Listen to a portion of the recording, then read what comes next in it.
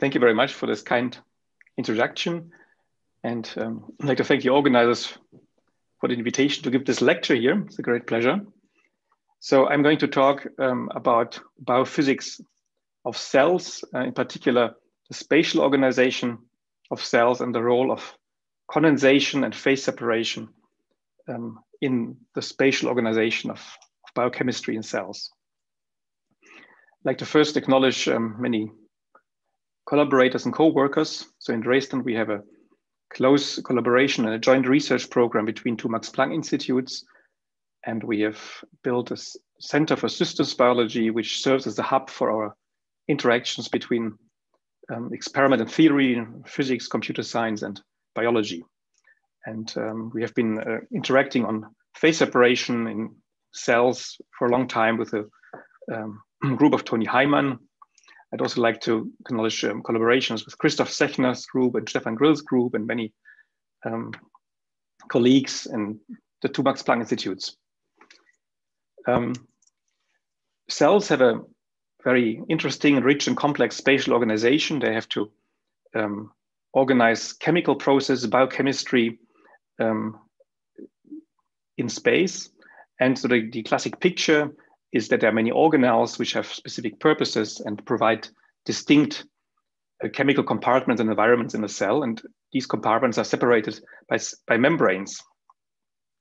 Now, there are also many chemical compartments that are not separated by membranes. Some of them have been known for a long time, particularly the nucleus. Some of them have highlighted their attention only recently and have been sort of discovered more recently.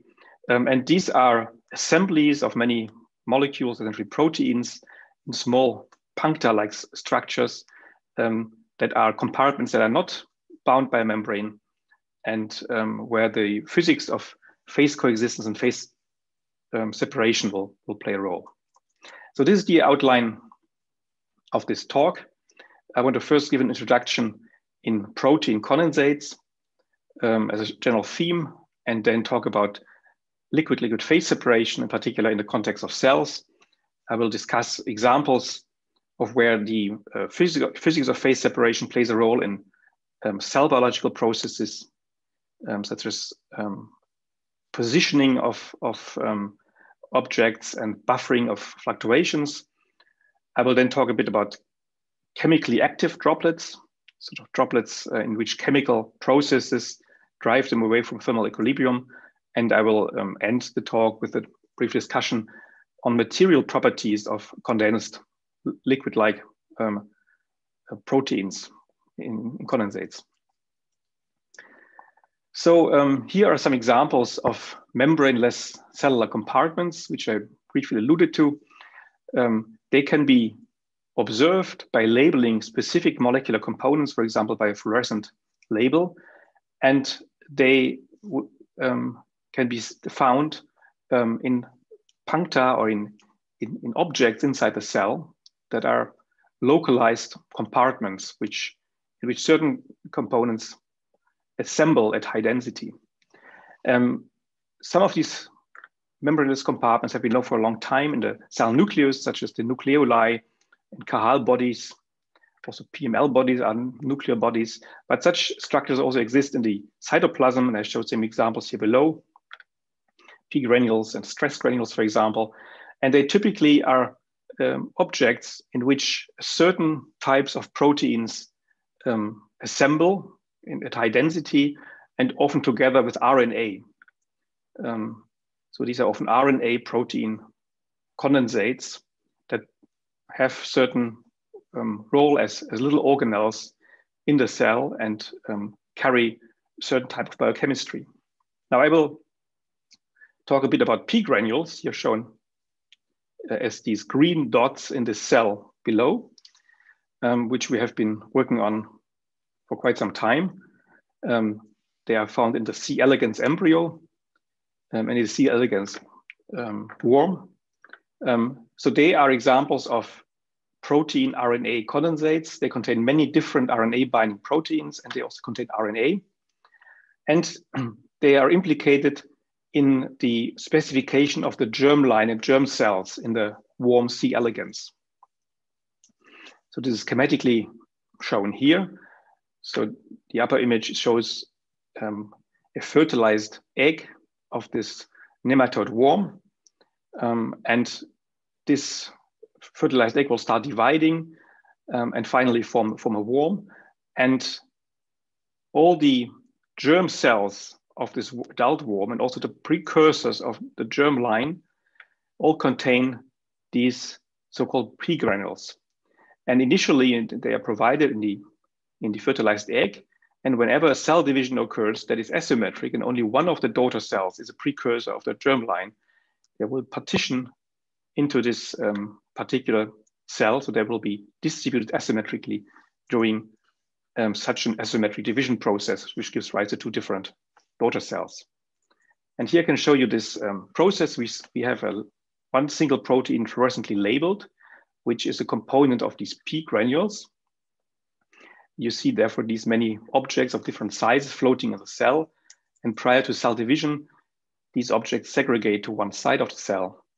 And as the cell divides, only one daughter cell will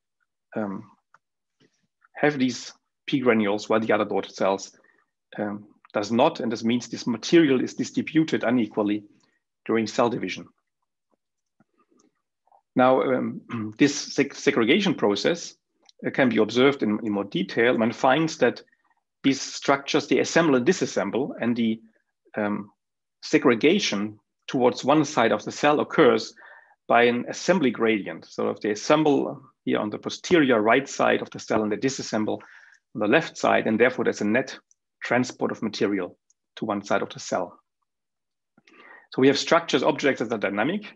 They come in different sizes. They can grow and shrink, assemble and disassemble.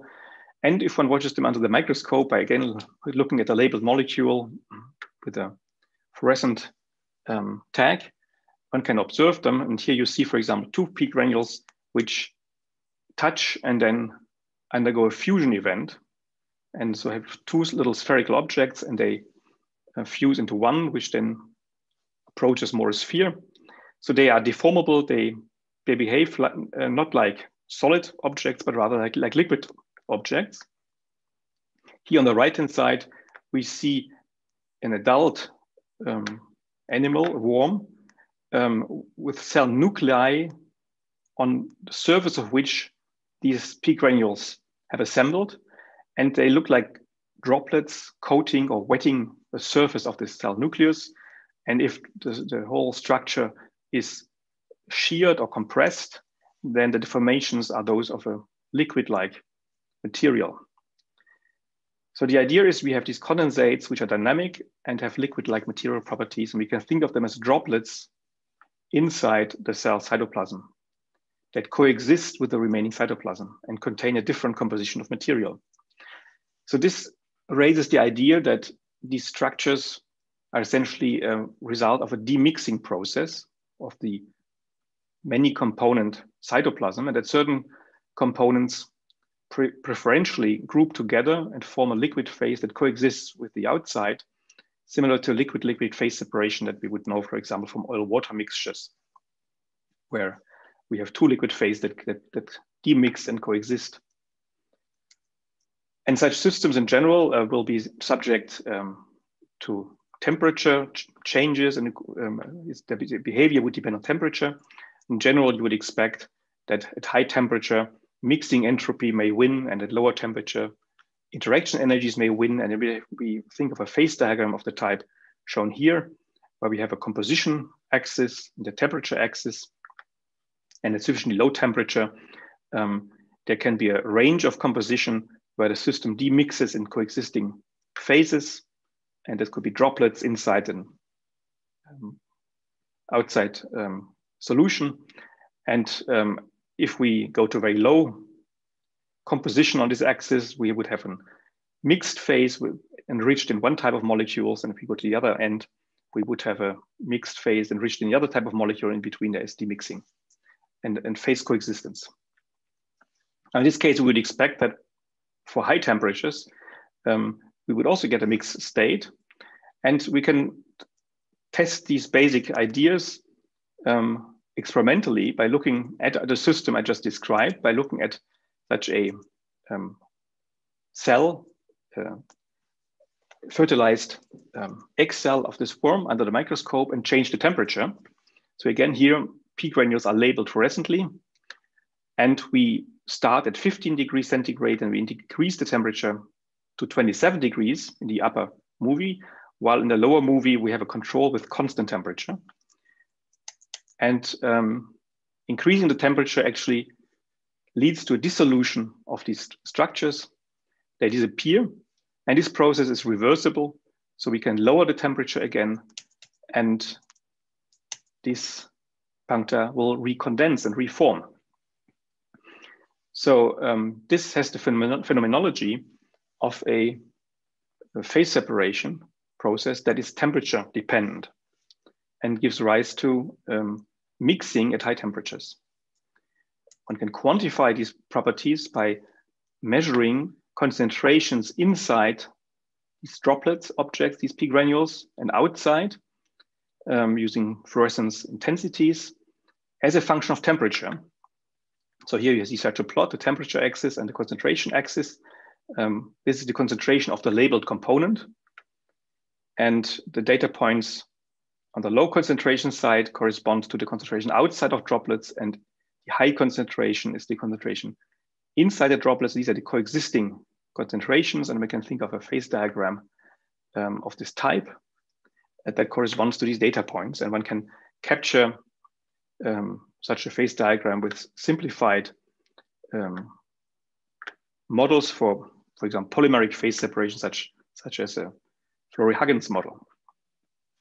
Now, this raises the question of why thermal equilibrium type of phase separation arguments can be used and applied inside a living cell, even though we, of course, know that cells are far from equilibrium structures.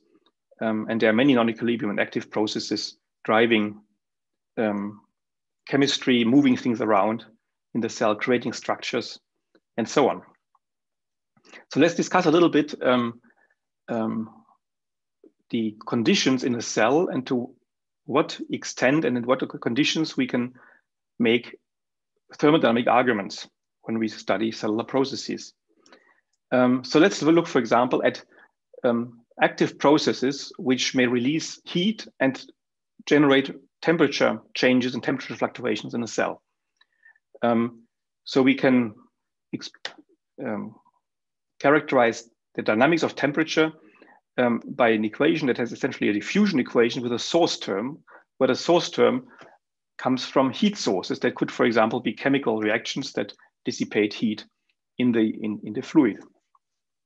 Alpha is a thermal diffusivity, has units of a diffusion coefficient, and the heat, together with the specific heat of the material, which I would assume to be similar to water, then translates heat into temperature changes. Now, order of magnitude wise, the medium of a cell of an organism typically involves heat production by active processes and metabolic processes of the order of 1 kilowatt per meters cube of material. I can translate this down to the scale of a cell. That makes about 1 picowatt, or the orders of picowatts for cells. And we can now, for example, look at chemical processes that take place in the cell and look at an ATP hydrolysis event, which, for example, would release 10 kBt in a local molecular event by changing a chemical bond. And this will release 10 kT worth of heat in the fluid and introduce a temperature perturbation. Now, one can estimate with this logic how such a temperature perturbation would behave. After a very short time of about 100 picoseconds, it would spread over about 1 nanometer size and would lead to temperature increase of 3 Kelvin. If we wait a bit longer, it takes about 10 nanoseconds and it would spread over 10 nanometer distance. And because the energy is just distributed in volume, this reduces sort of the density of energy by a factor of 1,000, and we only have 3 millikelvin left. And if you go further, let's say 1 microsecond, then this would have spread over about 100 nanometers in space, and the temperature change would be down to 3 microkelvins. So essentially very, very small.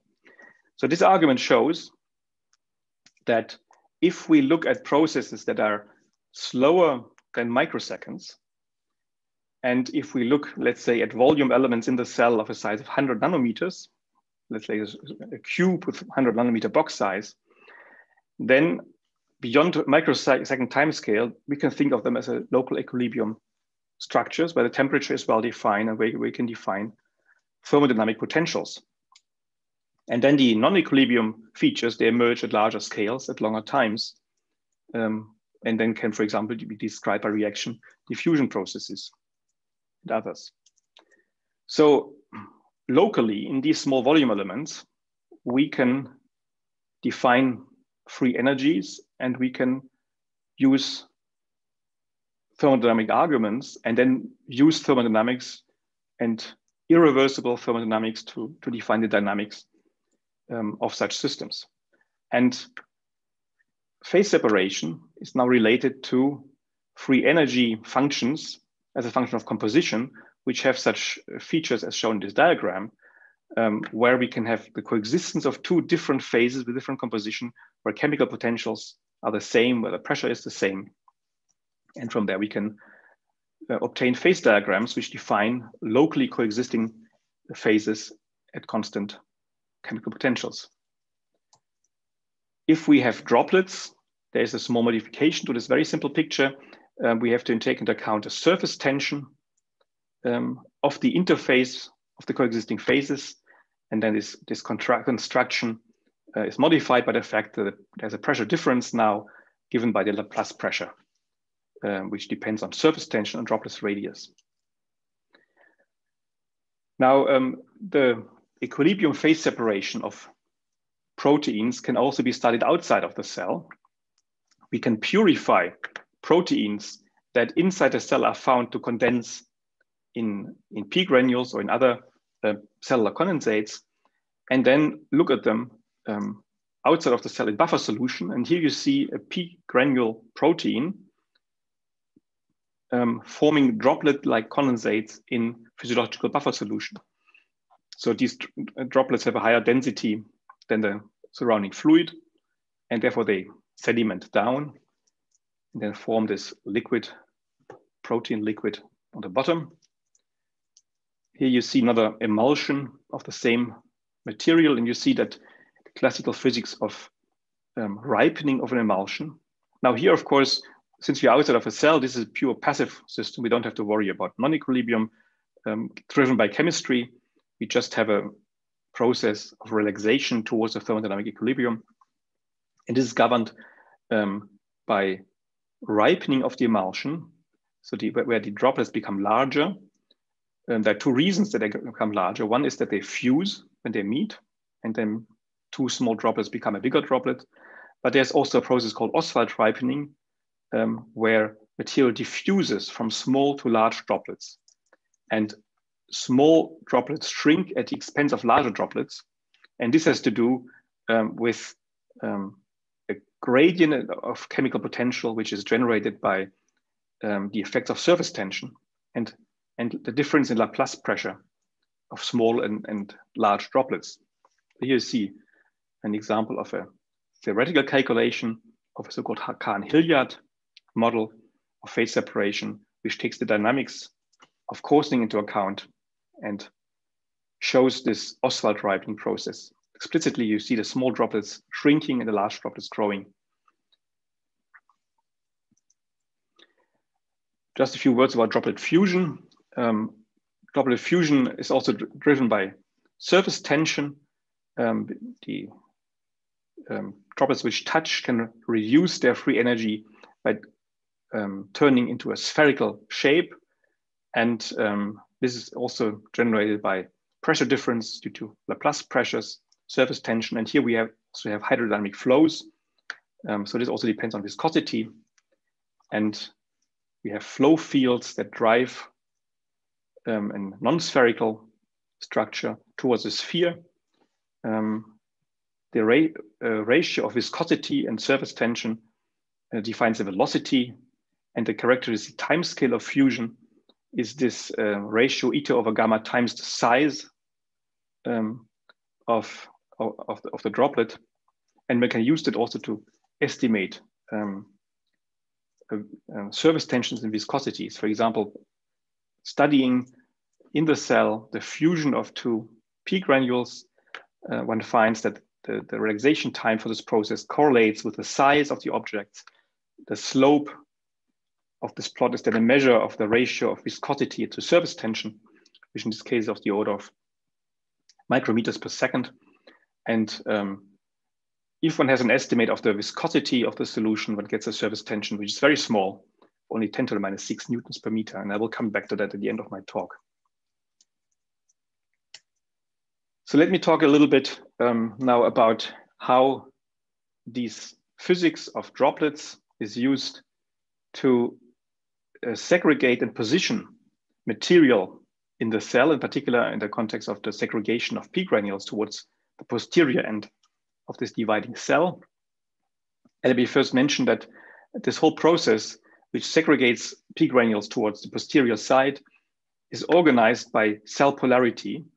So the whole cell division process is happening in a cell that is structurally polarized and asymmetric, and the division gives rise to a different composition of the membrane of the two daughter cells and different composition of the cytoplasm, the two daughter cells. So and this is organized by membrane domains. So you see two different types of proteins are enriched at different regions of the membrane.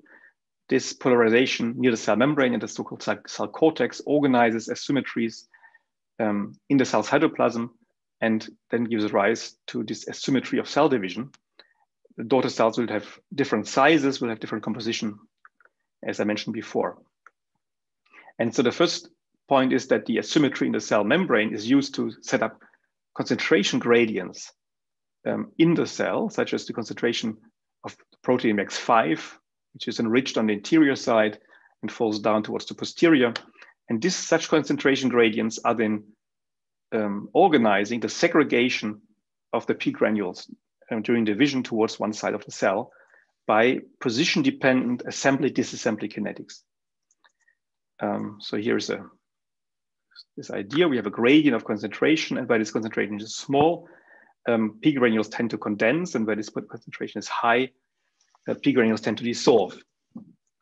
This is in fact a quantification of this concentration gradient of Max5 together with the positioning of the P granules.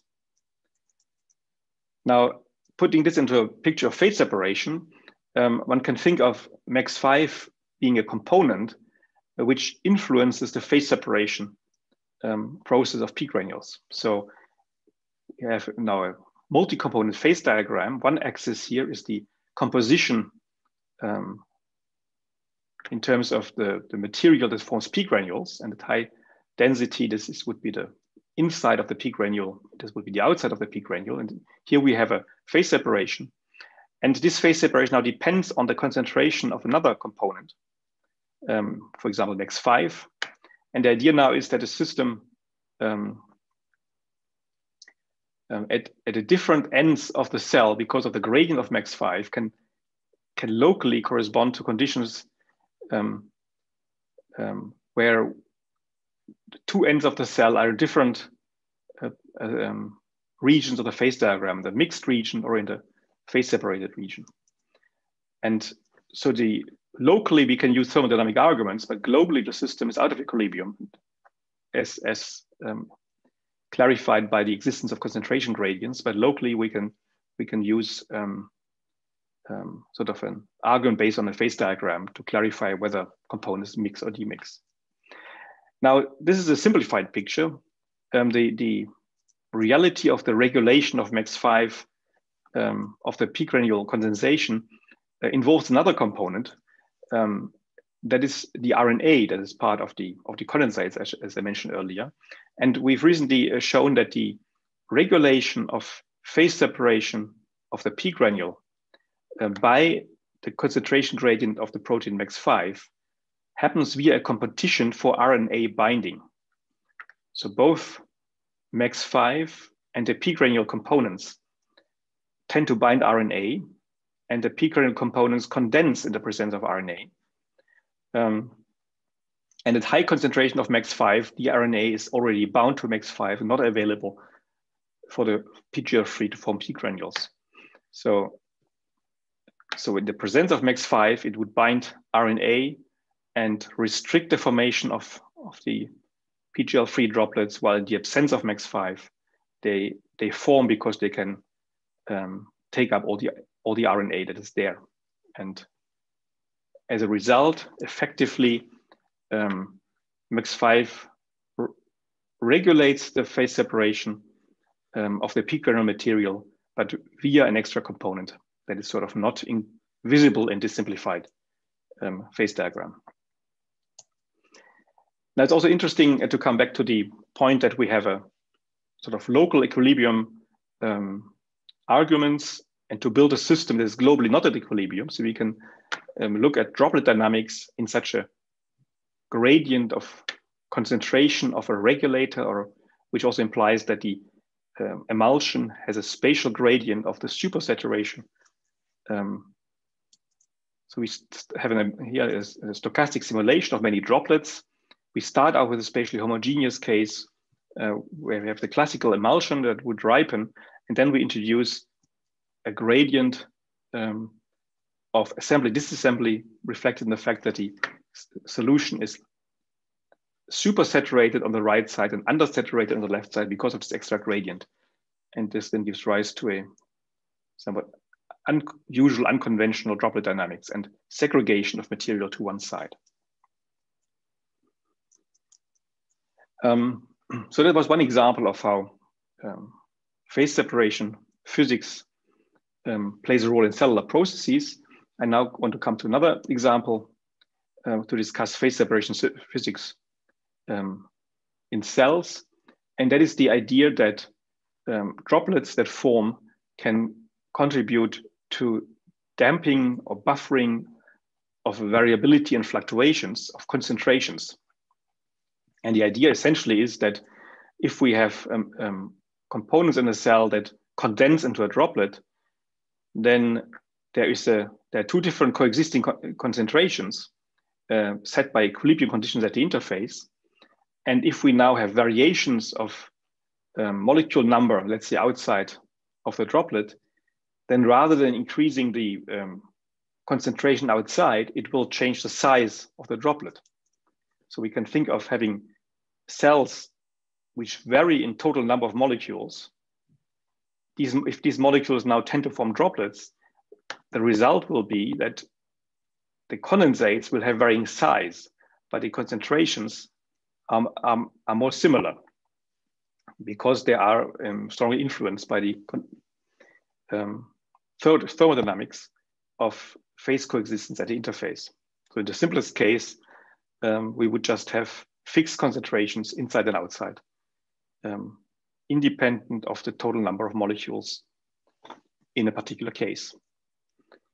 One can study that in simplified mesoscopic models, and one can sort of start out with a situation where there's no droplet formation, and we consider concentration fluctuations that results from a balance of production and degradation of molecules. Classical picture would be an expression of a gene generating RNA and proteins, which are then both degraded. And since these are molecular stochastic processes, due to sort of this stochasticity of reactions, we get a noise of concentration. This concentration noise is characterized by a variance divided by the mean square.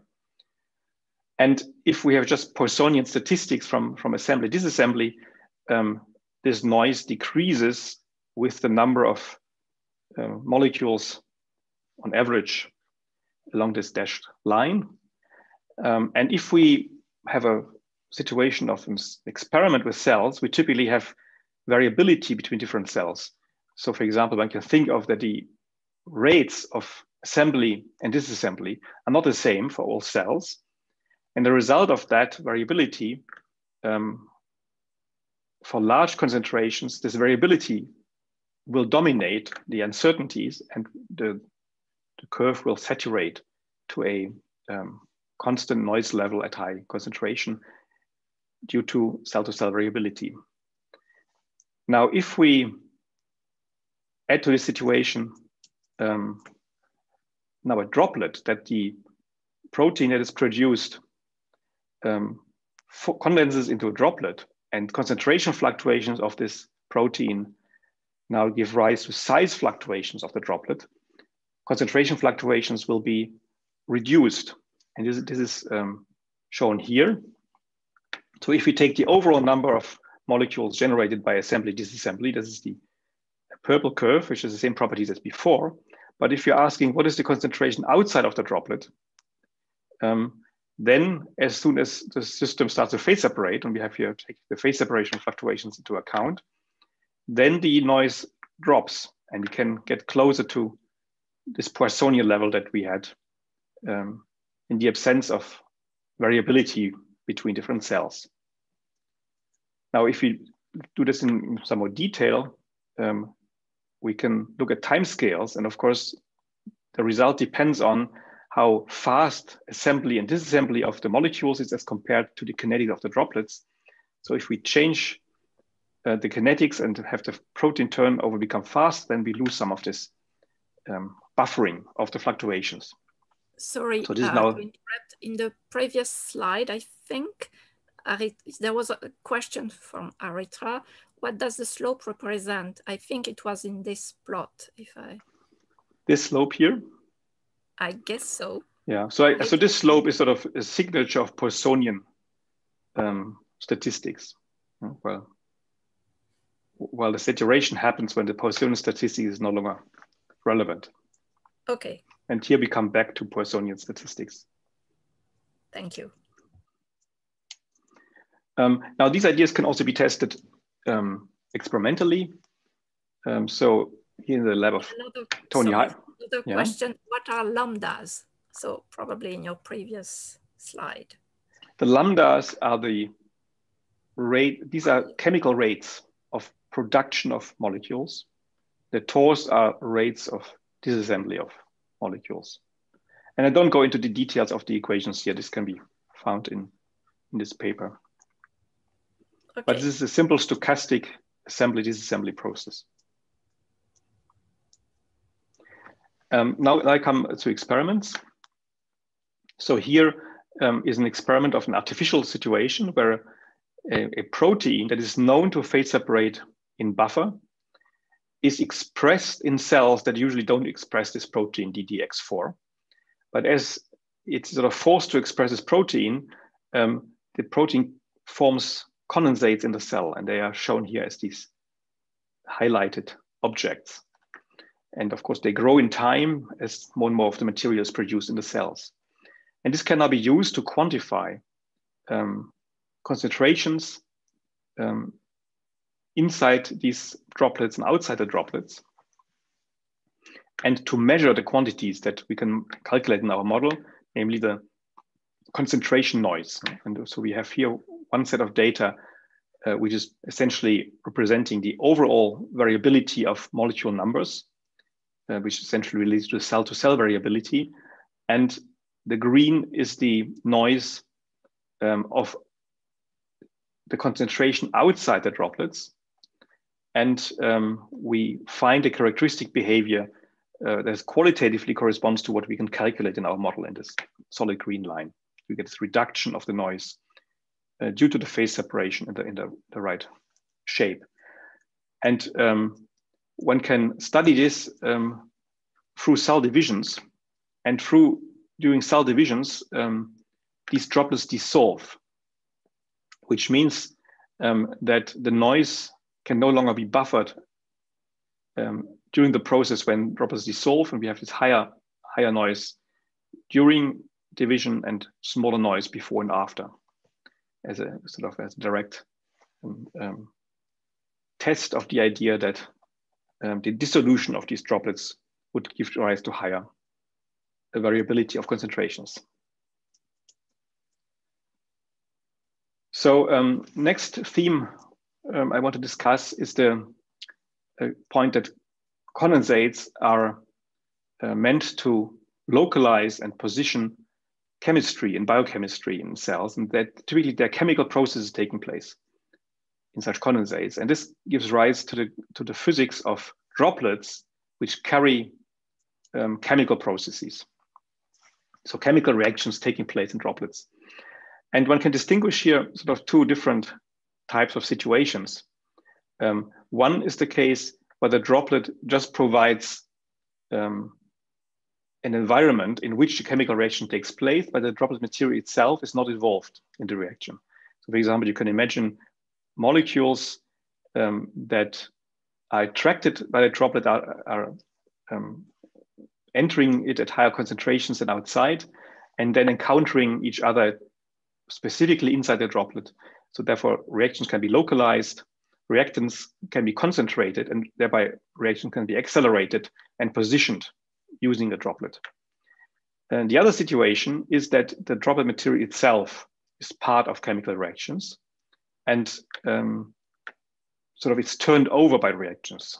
So it could be generated inside the droplet in an autocatalytic type of way, or it may be disassembled inside the droplet. So many different reaction scenarios are possible. But then we have droplets that turn over or are driven by reactions. And this is what I call chemically active droplets. And there are some interesting novel droplet behaviors that one would find here. And I will, in the following, focus on this second case.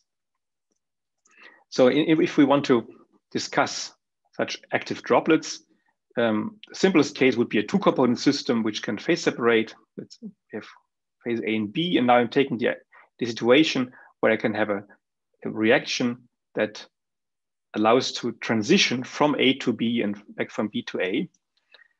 If I want to describe this now in physical terms, in addition to the sort of thermodynamics at the interface, I now have to take into account diffusion and reaction. So I can describe this by reaction diffusion equations, both inside and outside of the droplet. And in the simplest case, these chemical reactions have to obey a detailed balance condition. So the forward and backward rate is then related to the free energy change of the reaction. And one can show that in this sort of what I call passive case, we have a quite simple but also a bit boring situation that quite generally this would lead to droplets dissolving, because one can then always minimize the free energy of the system by sort of going out of the coexistence region.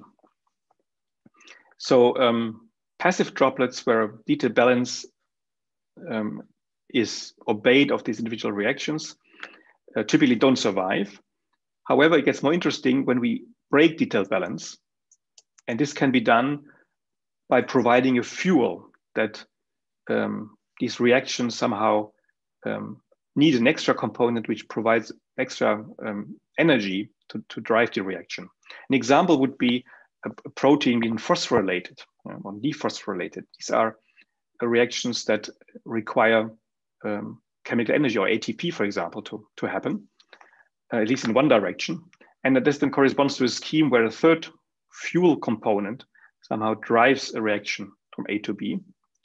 And in this case, the detailed balance of the reaction A to B alone is broken. And we have a non-equilibrium situation. And in such a case, a number of new things can happen. In particular, we find that droplets may not dissolve.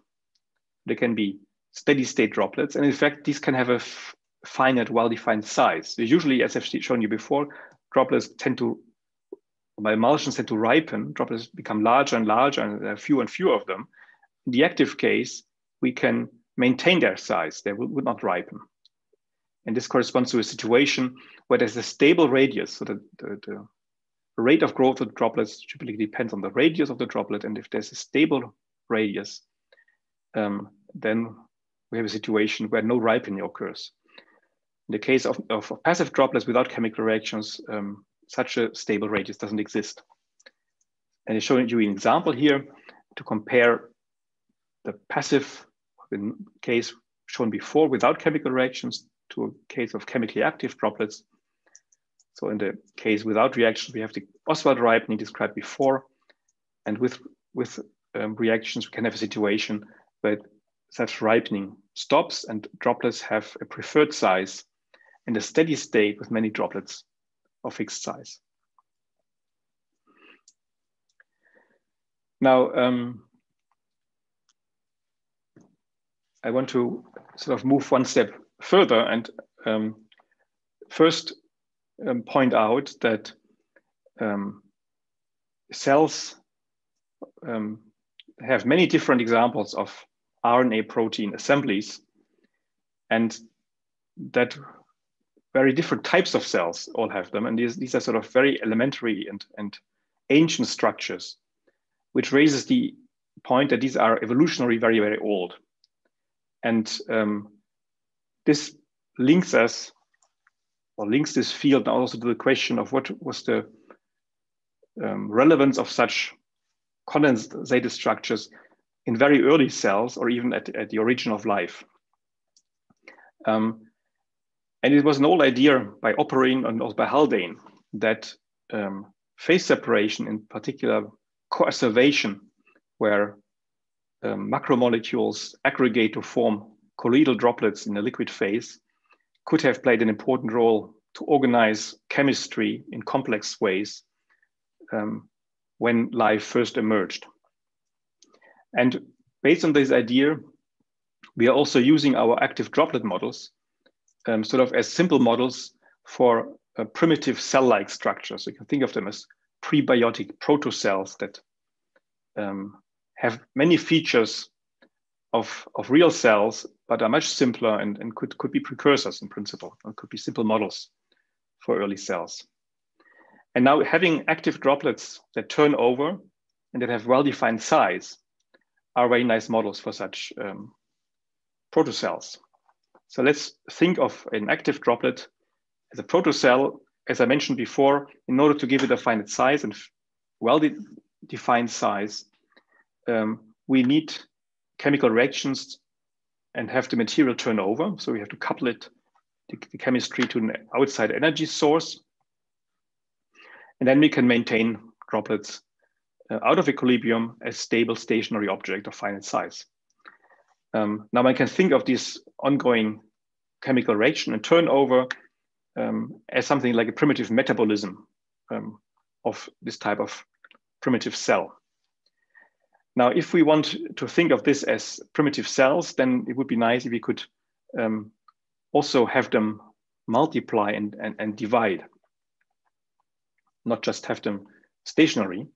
And the interesting feature of our simple active droplet model is that it can actually give rise to divisions.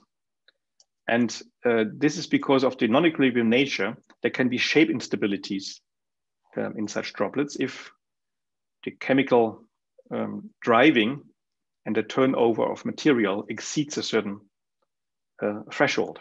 And here you see an example of a sequence of shapes starting from a slightly perturbed spherical shape in this simple model. And here I show you a solution to a Cahn-Hilliard equation with chemical reactions where detail balance is broken to maintain the system out of equilibrium.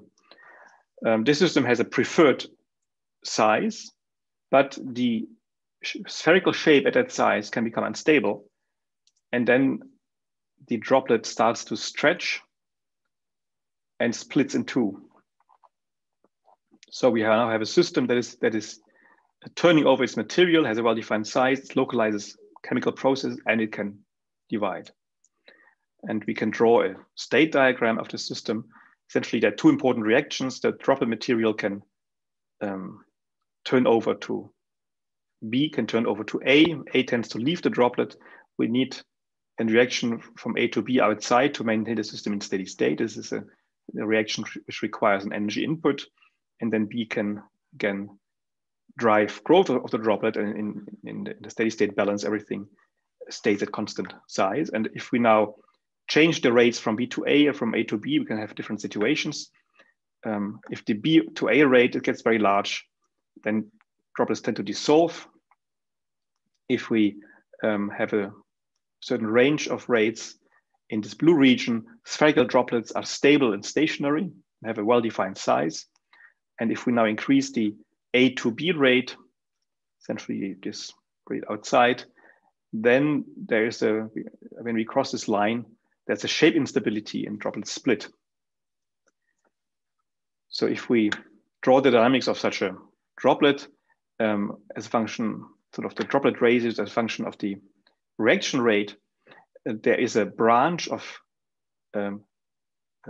stationary sizes. So if the droplets are larger, they tend to shrink. If they're smaller, they tend to grow. If we have a weaker reaction rate, they would all disappear, disassemble. And now it turns out that there can be a critical rate beyond which the spherical shape is unstable. Now, when the droplet divides, it splits into two smaller droplets, which then tend to grow again. They first approach the spherical shape, and then they may get unstable again. So we can get cycles of growth and division of these droplets. And now in the same model, I show you this here, a solution to the dynamic equation of phase separation plus chemical reactions. We start from a droplet which becomes unstable, it splits. And here there are a few cycles which show that droplets that result from division are smaller. They first tend to grow until they become unstable and split again. So we have sort of a simple model for something that looks like a protocell, primitive cell-like structure. It has a simple type of metabolism, which is the turnover of material. There are cycles of division and growth. It has to be maintained far from equilibrium to survive and to be maintained. There's no need for any membranes. So everything can be done with droplet interfaces. And of course, this is not yet anything that would be a real cell because there is no diversity and there's no genetics, but it provides a physical basis to build on it and to build cell-like structures. Okay, so I'm through most parts of my talk. I've discussed phase separation in cells, condensation of proteins, finally active droplets, and I've shown you that these sort of very ancient condensates of proteins and RNA in cells have features that could have played a role when life first formed in the organization of chemistry in cell-like structures. And in the last minutes of this talk, I want to come back to the material that is formed when proteins condense in liquid-like phases and ask the question, what type of complex material and complex fluid is this? What do we know about it? And I want to highlight in particular one observation that is often seen when condensing proteins outside of cells in buffer solution. And what happens there is often that they form liquid droplets, but which don't maintain their properties. These liquids seem to change their material properties and harden. That's a term that's often used, but I will show you that it's not an accurate term. But here in this movie, you see an example. We have an emulsion, droplets fuse, they fluctuate. But if one observes this over a number of minutes, the dynamics slows down, the fusion events stop, the fluctuations become weaker, and the system does not look as fluid as before. Now, there are other ways to observe this phenomenon. For example, by bleaching the fluorescence intensity with a laser, one can see the dynamics of molecules by the recovery of fluorescence. For example, here there was bleaching and there's a quick recovery over just a few minutes. If we do this just quickly after the preparation of the droplets in the test tube, if we let the material stay for a while, let's say here 46 hours, and we bleach, then the recovery is very, very slow. And that corresponds to this red curve here. So the dynamics of molecules has changed. A similar phenomenon happens when we observe beads that are put inside this liquid. And one observes the dynamics by looking at the diffusion of the beads. So at early times, we have a certain type of diffusive motion of beads inside a droplet. If we look at the same situation later, in this case 31 hours, the diffusion is reduced, the jet trajectories are much more localized. And this raises the question of what does this tell us about material properties and what is happening in these condensates. Of course, there's also the question of, is this relevant to biology? And one could speculate that in cells, there may be reasons to prevent this slowing and hardening from happening, but there could also be reasons to make use of it. And that's something that will be interesting in the future to address more. So now we can directly study material properties of these condensates by deforming droplets and measuring the forces needed for these deformations.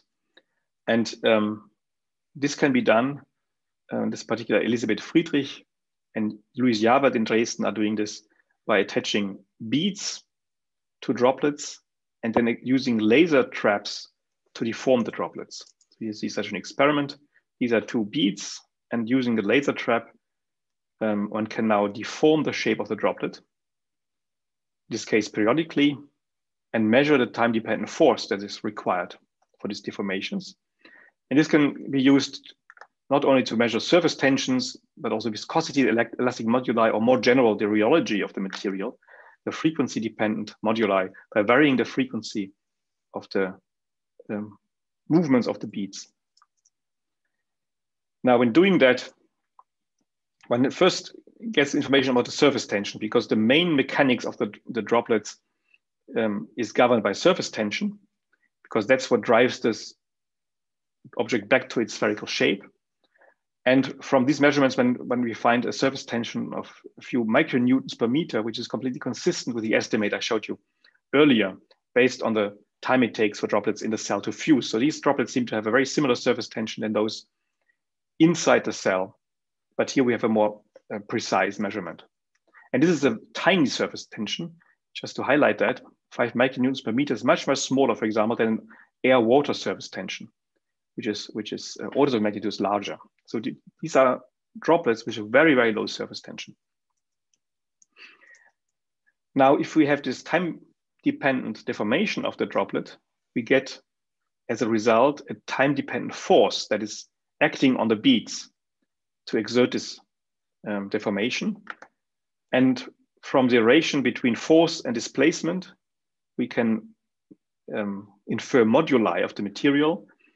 And from the phase shift between the two periodic curves, we can get the complex structures, or the real and imaginary parts. The in-phase and out-of-phase responses correspond to elastic and viscous material properties.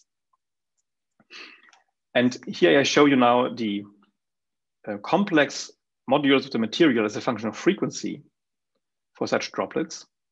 And the real and imaginary parts are shown here as separately as two different curves, as open and closed triangles. And this can be accounted for by a very, very simple model for viscoelastic materials, the so-called Maxwell model, which is characterized by a single elastic modulus and by a single relaxation time. So the gray curves correspond to the Maxwell model. So we can infer here a relaxation time and an elastic modulus from the plateau where we have a very, very soft material with only 20 Pascal elastic modulus. And in this case, a relaxation time, the two together, then define the viscosity of the material. Now, at early times, the relaxation time is short. If we look at this material late after preparation, something very interesting happens. We see that the rheology curves look the same, but everything is only shifted in time. The elastic modulus is unchanged, but the relaxation time is slower. So this material over time remains viscoelastic with exactly the same liquid-like or viscoelastic properties and the same plateau elastic modulus, but it systematically slows down in time. And therefore we can superimpose these rheology curves measured at different times on a sort of master curve by just rescaling moduli and frequencies. And the system has at all times the same types of material properties, but the relaxation time increases dramatically with age. And this is sort of very characteristic for glass-like behaviors, which ages as one waits, and shows that this is a very complex dynamics inside this material. And it's not a simple liquid, as sort of the droplet-like fusion events suggest. So the system at all times is a viscoelastic fluid. It slows down. This is not a gelation process, which would give rise to a higher elastic modulus. So in that sense, it doesn't get harder. It slows down. The cross-link lifetimes of this meshwork, of this leading to a viscoelastic material, somehow become longer, but the density of cross-links is unchanged. This is sort of a simple picture of how to think about this material. And so in contrast to a gelation process where one would somehow suddenly at some percolation threshold become a solid, and as the number of crosslinks is increased, the elastic modulus would increase. We have a situation where the elastic modulus is constant, but somehow the viscosity increases as the material ages. And we think that this is related to an increase in crosslink lifetimes of the interacting proteins. And this is likely related to polymeric disorder in the system.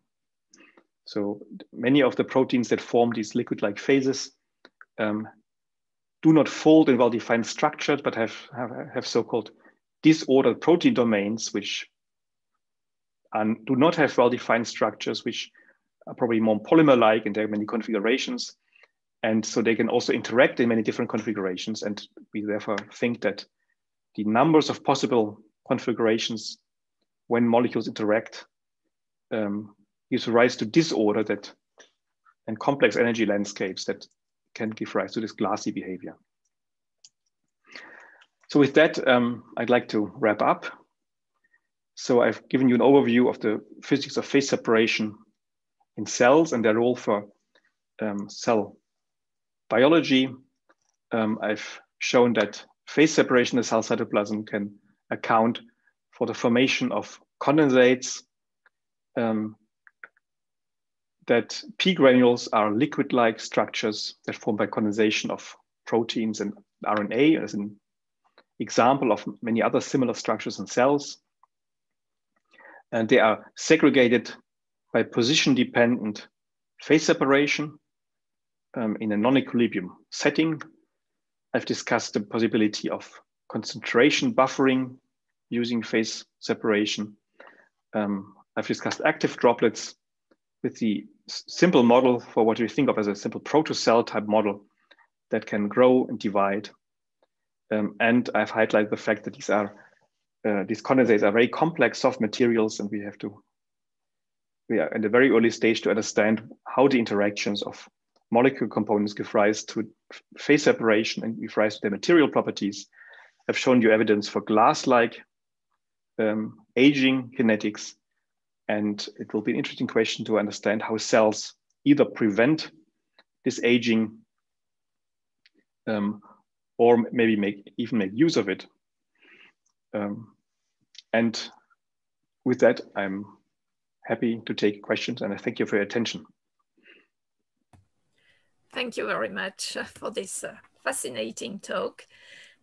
So if you have questions, please raise hands. I have already one question from Debashish. Please. Okay, Frank, very nice talk, first of all.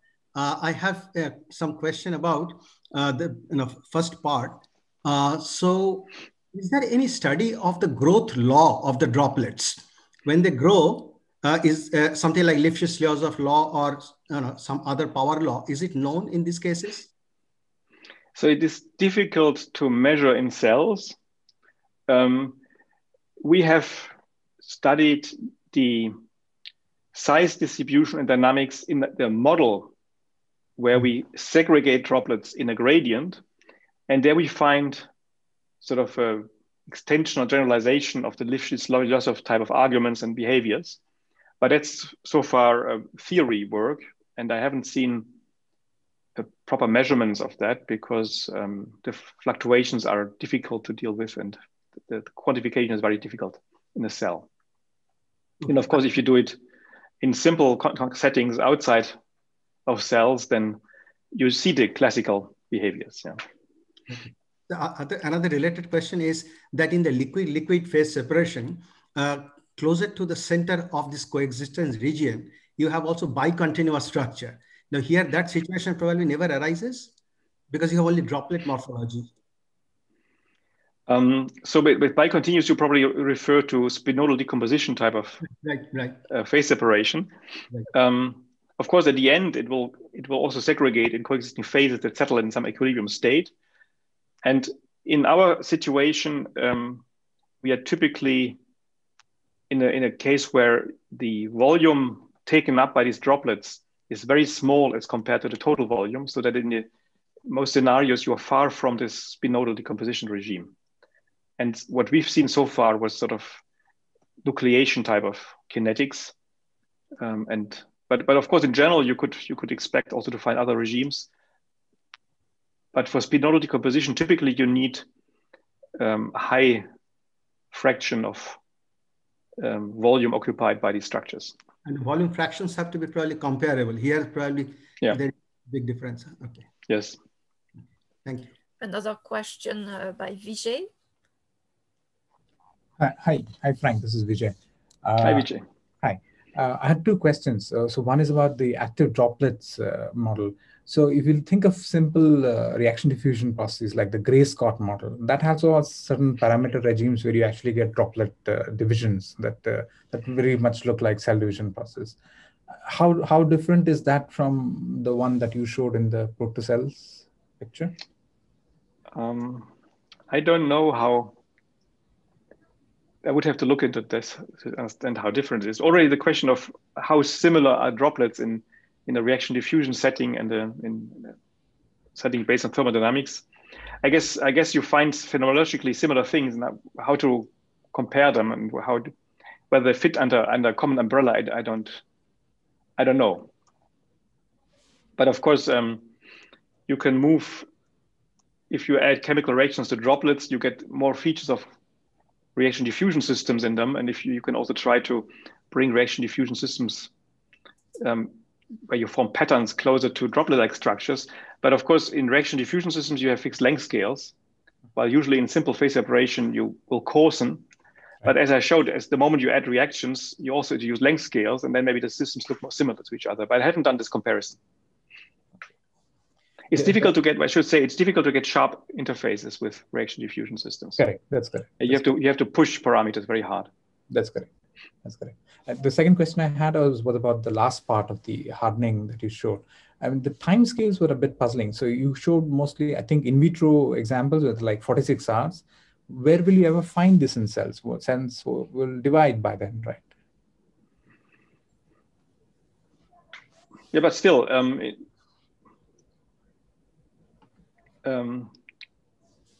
it's true. If things turn over, then you can prevent this from happening. But of course, if you, for example, would form in a cell assemblies that are not dynamic anymore, then the cell may not be able to turn them over anymore. They may, for example, become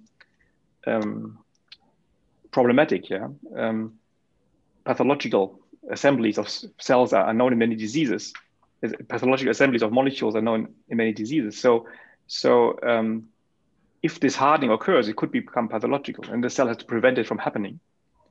And one way to prevent it from happening could, for example, be active processes that prevent things from locking into certain configurations.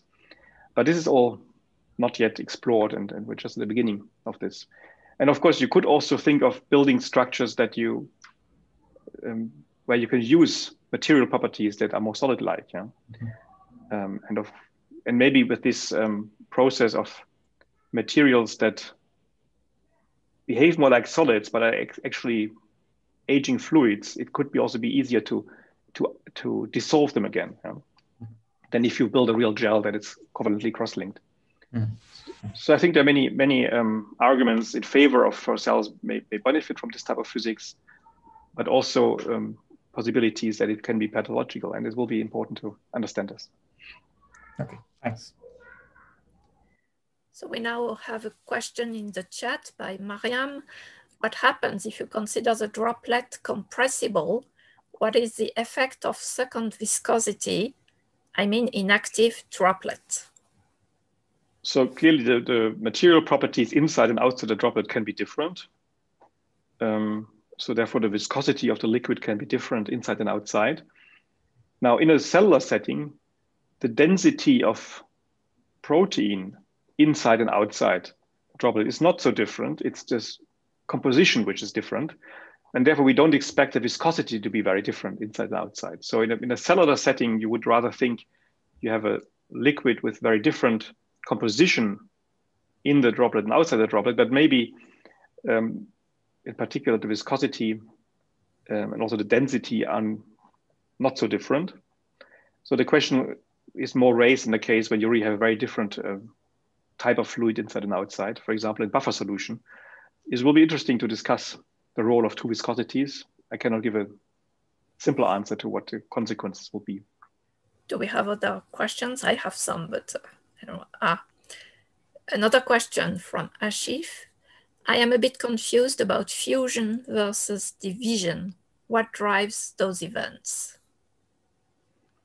So fusion happens in classical droplets where surface tension implies that the free energy can be lowered when the surface area is reduced. And when two droplets meet at constant volume, I can reduce the area of the surface by making them spherical.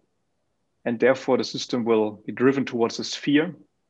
And that's why two droplets become one. And that's driven by surface tension. Droplet division doesn't happen in this passive case, where the system moves towards equilibrium. It only happens when the system is maintained away from equilibrium. In my example, by having chemical reactions that are driven by some external energy supply via fuel. And then the division comes from a shape instability. So the chemical reactions then now can perform chemical work that can work to increase the surface area. And there's work needed to do that because of surface tension. So the surface tension still prefers a sphere, but the chemical reactions now can drive the system away from the spherical shape. And the energy input of the chemical reaction perform work that it can increase the surface area. And then the droplet can deform and split. So that's clearly an active process, not moving towards a thermodynamic equilibrium. Can I ask one related question? This was related to the last part of the talk, where you have the protocell type of thing. So according to Schrödinger's original, what is life? So it must have metabolism and it must have replication, which both of them are there in this scenario, except one thing, and that is there is no way of propagating information because there is no information carrying molecule. So in order that it can be called a protocell, I guess there should be some molecule which will carry information from one cell to the daughter cells, right? I mean, what is your comment on that? I mean, in order to qualify as protocell, isn't that necessary also? Yeah, that's why you have the adjective proto. I think for a cell it's necessary. For a protocell it's not yet necessary, but that's just terminology. Of course, if you have droplets formed by complex polymers, let's think of the components that form the droplet as polymers. And if these polymers have subunits that are not all the same, then of course the moment you have these polymers can have sort of different compositions or different sequences, you can get variability. So in the model I'm presenting, I just have components A and B, but these components can be complex themselves. Yeah? And then if you add on top of my model the fact that reactions may modify these polymers and they're not all identical, one could add such information carrying components. In principle, you don't need an extra component. You could take the ones that form the droplets themselves. Yes, but then you need machinery which will extract information in the next generation also, right? From those molecules. I don't know. Because that's an interesting question. But in principle, if you have replication that is imperfect, that may be enough, because you have your variability in replication, and then you get selection as an emergent phenomenon. Yeah. Now, my question was that if it is some sequence, it's some heteropolymer which has sequence, yeah. not that sequence with some defect in replication. So some polymerase kind of thing should be there. Otherwise, the information. Yes, I guess in a model you have to add more degrees of freedom, but in principle you can do it with the fact that you polymerize some polymers that can stochastically vary their exact composition. Yeah. And they can have this, can be built of the same subunits, but arranged in different ways. I'm not saying that this answers all your questions. I'm just saying you don't need an extra molecule. You can do it with the ones that phase separate in principle.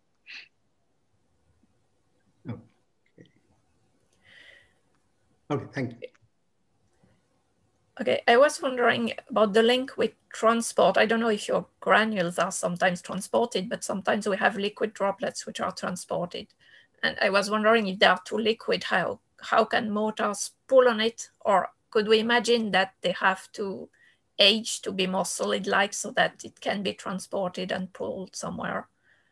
Yeah, in principle, I think the droplets could be pulled on by just having anchors sort of in the, as I showed also with the beads, yeah, that we can use beads to pull on the droplets by coating beads with something that has an affinity to the droplet. And often beads will do that spontaneously. They just attach to the droplets. So things that have an affinity to the droplet can be used to pull on the droplet, even if it's liquid.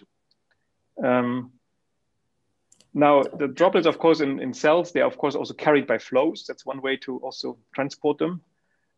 I would expect there should be examples where they're actually carried by motors, but I don't have an example right away to point to.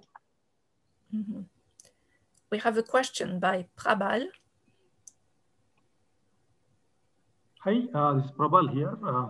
Yeah, I have a question about the early part of your phase separation. So you tried to say that using that ATP producing around 10 kBt and with the length scale is near equilibrium. So does this mean that this protein also show the same phase separation outside cellular environment if someone managed to do that experiment? So I showed you examples where the proteins phase separate outside. So when you do it in physiological buffer, they phase separate outside of the cell. And what is the driving force there? Is the same mechanism? We think that this phase separation is governed by interactions between parts of the protein. And if you have attractive interactions, then you would have a single component phase separate in buffer solution. We don't know exactly the nature of the interactions. We know they are salt dependent, so they have electrostatic components. Otherwise, it's not easy to characterize so in the these interactions in particular detail.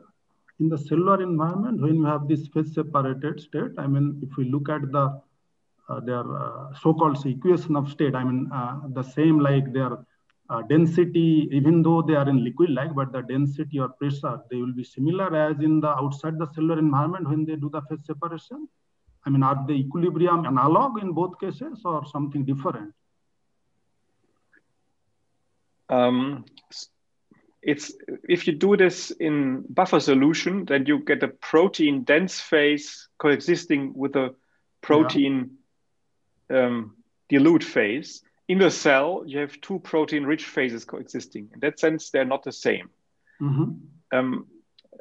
Also, if you do it in buffer solution, you therefore see the droplet sediment because they have a higher mass density as the solution outside. If you do that if you have a coexistence of two protein-rich phases, gravity would play a lesser role.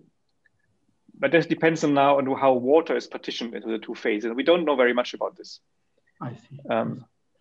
So I don't know how different the concentrations are inside the cell and in vitro conditions outside the cell and buffer. But so as far as we can tell so far, they're not so different. They're similar.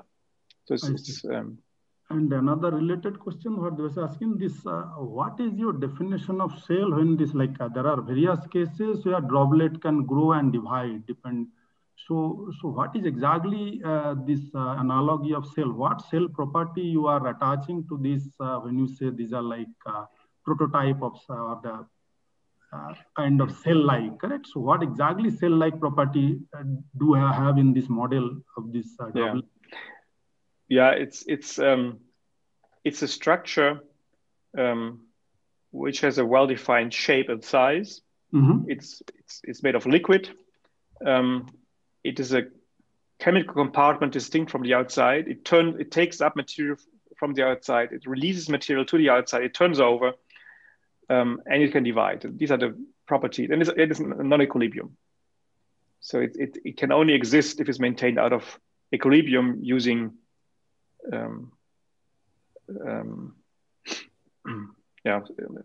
by maintaining the system with an extra energy input outside of equilibrium. So of course, it's an active droplet, and I'm saying I can use it as a model for a protocell, a simple model for a protocell. Okay, thanks. We now have a question in the chat from Jan. Do the droplets form via homogeneous nucleation? That's an interesting question of how nucleation happens, and I think this depends a lot on the condensate that we're dealing with. So the P granules seem to be nucleated very easily and very quickly. So they see, still, I don't think, but we don't know, that this is homogeneous nucleation. Of course, in the cell, there are lots of components and there are lots of structures that might serve as nucleators. And I would expect that in the case of the P granules where they nucleate easily, there is just many potential nucleators around, or potential nucleation sites. And then there are other structures which have where the nucleation has to be controlled very, very carefully. And then there is only a small number of sort of nucleators available. And an extreme example are so-called centrosomes, which I didn't talk about in my talk, but where each cell has exactly two, and they're also droplet-like objects that form. And there are very specific nucleators, and the nucleation is tightly controlled. So I think that the cases where nucleation is very tightly controlled and cases where it's very free to occur, I suspect that it always works by nucleation on some sort of heterogeneous nucleation on some nucleator structures or some seeds which promote nucleation. But we don't know that yet. Another question from Mintu. When you talk about phase separation in the cell cytoplasm, I think I've missed the parameters by which you have defined the phase separation. Can you please repeat? So in the case of phase separation, we have a coexistence of at least two phases that have different composition and coexist at same chemical potentials, same pressures across a sharp interface. And I guess this was then discussed within a phase diagram where one axis is the composition axis, another axis would be a temperature axis, and one can find regions where this coexistence occurs, and other regions where everything is well mixed. So that would be one thing would be the definition, the other thing would be how to characterize it in a phase diagram. Okay, I have another question. In your talk, so you were mentioning that for P granules to be localized, you have this mechanism involving MEX5, if I remember, that binds to RNA. In a cell, you may have several types of granules and so the need to localize differently several species. Do we have an idea of other systems, other competition effects that would allow multiple localization in the cell? Yeah, of course, one alternative positioning effect is transport, yeah, that we mentioned before, that you can use motors or flows to transport. We haven't studied other phenomena, so we don't know where and when they occur. But of course, we would expect there to be a whole set of phenomena that contribute to positioning and localization of these structures. Of course, some of them are localized inside the nucleus, which then has to do with how molecules are distributed inside and outside the cell nucleus. and their transport, of course, is key. So it will be a combination of transport processes and the concentration gradients. Of course, there could also be several gradients that do different things. But I think gradients are the more exotic version of positioning, and the more typical one is transport. And could we imagine that there would be a coupling also between transport and these chemical reactions that you mentioned inside the droplets? Because if you move, then you can have a region where species B is not consumed yet, and then you can have always explore a new region. It's in the spirit of finding some new nutrients that have not been consumed yet. But maybe the scales are not the good ones, I don't know. Yeah, but I think these are very interesting questions. The moment one combines this all with transport gives the next level of complexity to what I've been discussing. And of course, in the cell, one can expect to find a combination of these different degrees of complexity. But yeah, so I started with phase separation, added chemical reactions. I think it's natural to add transport, and this opens the door to phenomena that so far I haven't discussed. Yeah, so many fascinating questions about it. We have time for one last question, one or two questions still. Yeah, I have a question, if you allow me. Okay. Yes, sure. Frank, you said that the surface tension is actually much lower.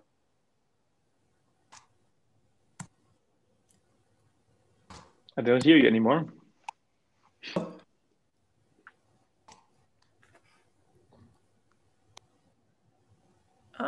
We don't hear you, Debashish.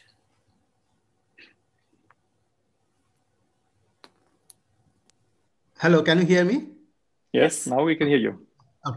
My question is that the surface tension that you quoted was quite low, right? Yes, compared to water. Yeah, compared to water. So what could be the biological implications, or is cell exploiting that low surface tension in some manner?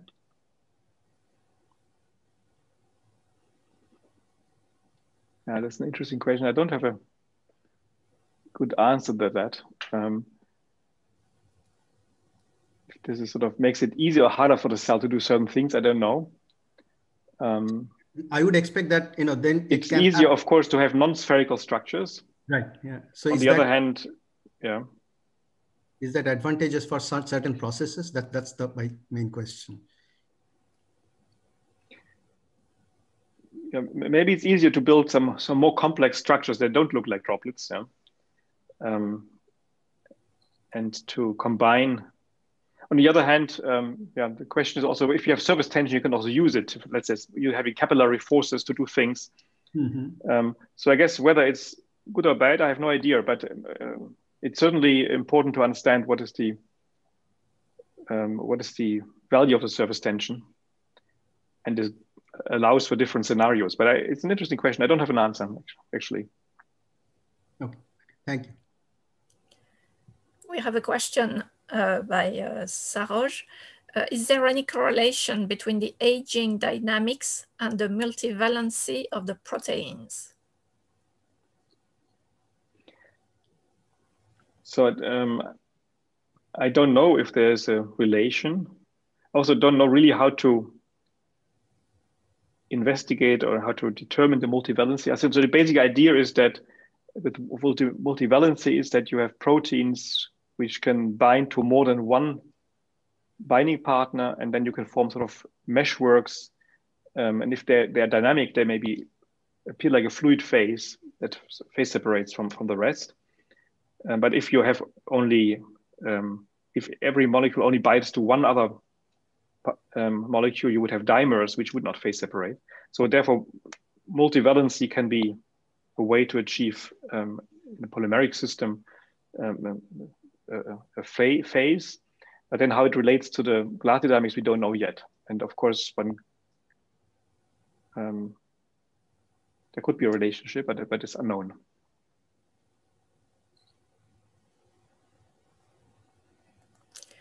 Okay, I think we're about to finish this question session, so that's perfect timing. So thank you again for this very nice talk.